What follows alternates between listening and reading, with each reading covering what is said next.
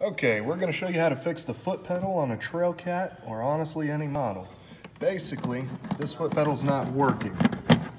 The way you get them out of place is to use a flathead screwdriver on one of the sides. There's only a plastic tab on each of the sides. One side may be easier to get off than the other. Now the way this works is you got two metal plates in there.